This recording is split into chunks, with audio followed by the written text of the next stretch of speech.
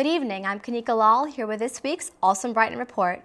A vigil was held last night for Boston University grad student Chris Weigel.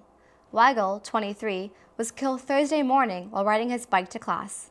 A member of BU's photojournalism program, Weigel will be remembered as a humble, talented young artist. This is the fifth bike-related fatality in Boston this year and the second involving a BU student. The City Council held a hearing on bike safety yesterday afternoon, organized by City Councilor at Large, Ayanna Presley. Turning to local crime news, 4 men are being held on $100,000 bail for their alleged roles in a Brighton home invasion. According to the Globe, Peter Matthews, 18 of Brighton, and Anthony Gilbert, 19 of Allston, were arraigned on charges of home invasion and armed assault at Brighton District Court on Monday.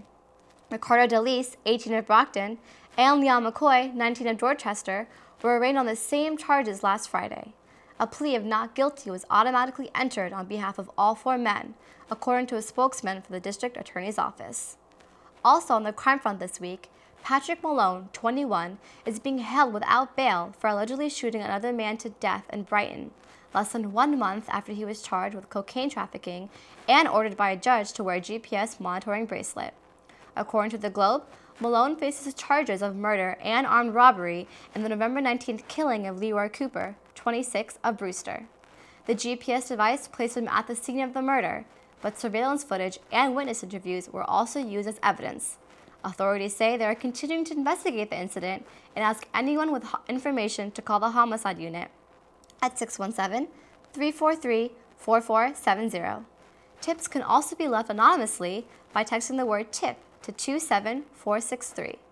Finally tonight, a celebration took place in Brighton this week to commemorate the year-long partnership between Boston's public school system, charter schools, and Catholic schools. This collaboration will continue thanks to a $3 million grant from the Bill and Melinda Gates Foundation. The money will provide more teacher training, especially for English language learners. There will also be more help with navigating the student assignment process. Well, that's news tonight from Allston Brighton. I'll be back in 2 weeks with more news from the neighborhood.